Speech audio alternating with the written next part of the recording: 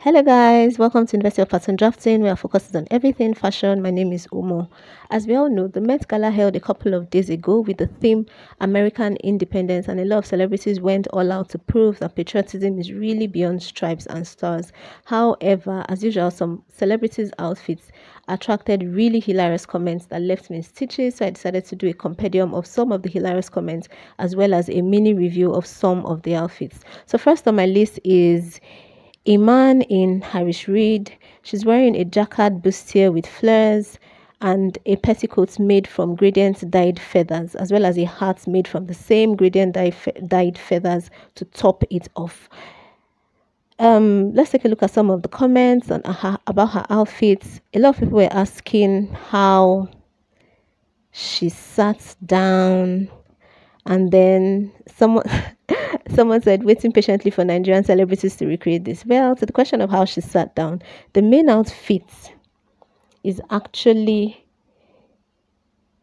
a bustier with flares.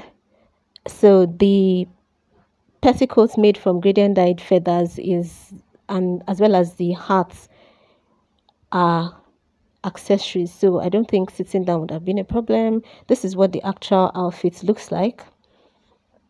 So I don't think sitting down would be a problem. As to the issue of recreating, well, that shouldn't be a problem for skilled tailors and designers that are willing to put in the required work. Okay, so next on our list is Nas in Atelier Versace. A lot of people asked where his pregnancy ran to, but anyways, this outfit is actually 3 in 1. First, he had on this dramatic cape, which I really loved. I like the embroidery detail on it. And then beneath it was this gleaming Medusa adorned armor that reminded me of Tin Man in in the Wizard of Oz movie, only that his was gold. And then beneath that, he had on this skin tight bodysuit. Next is Lupita Nyong'o in Atelier in Versace. I feel like Lupita understood the assignment really well. I loved this dress made from American denim. I loved the crystal adorned gorget on the skirts, as well as the detail on the side of the bust, on one side of the bust area. A lot of people actually loved her look in general. Okay, so next is Ciara in this backless jersey inspired dress by Peter Dundas. I really love that she's wearing her husband's jersey number. I absolutely love the football jersey details, the exaggerated shoulder pads.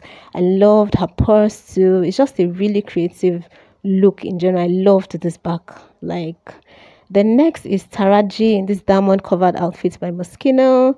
The fit at the bust area looks kind of poor, but I think the issue here is really that she needed to hike up the bust area just a bit. There were quite a number of negative comments about her look and the outfits and then the look in general. But from the eyes of a tailor, I'd say the issue was that she just needed to hike up the bust area a bit and be a lot more conscious of that. Okay, so next is this stunning lady in Christine Cowan. Loads of people said she looked like a belly dancer, but really this gown has 10 million hand placed crystals, and then there's an interesting story to the train of the dress. One train shows the Filipino flag, the other is the Black American heritage flag. I think it's a really interesting concept, but somehow we just ended up making her look like a belly dancer, and there were some really wicked comments. Some people said she looked like a belly dancer, some said just horrible comments. Then next is Simone Biles in Area Couture. I am awed by this outfit. I love the bodysuit too, even though a lot of people said it took away from the look, but I don't think so. Well, I hear this dress weighs about 45 kg. I can imagine how many hours of hard work and sleepless nights this was worth. Anyways, next is Gabrielle Union in this dress by Iris Van Herpen.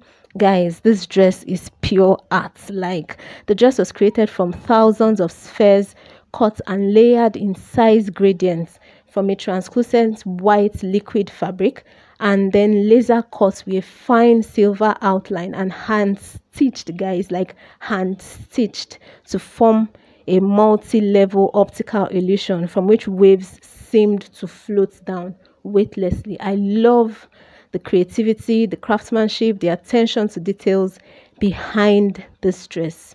And I would love to see her in motion. There are a lot of really nice comments about her look, and I think for me, this would be one of my top 10 looks. I think a lot of people were asking to see the dress in motion and all that and all that. Anyways, next on our list is Pharrell and his partner.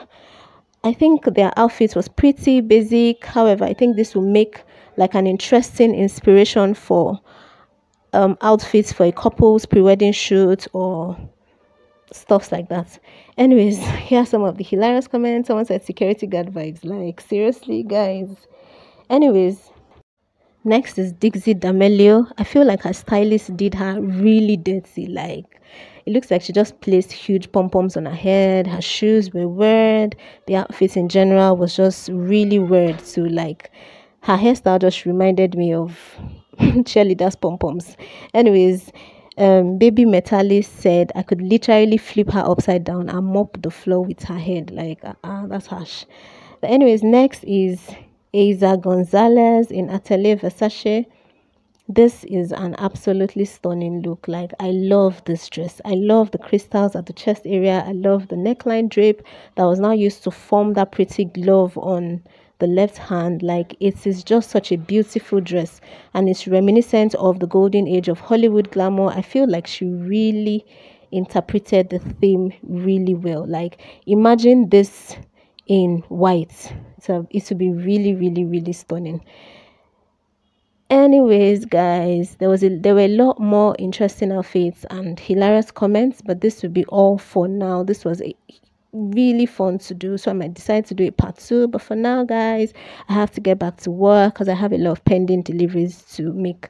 Anyways, I'm sure this was fun for you to watch.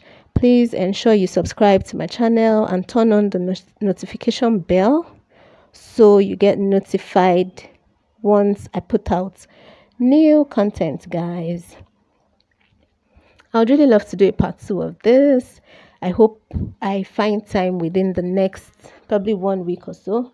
But for now, guys, have fun and thanks for watching.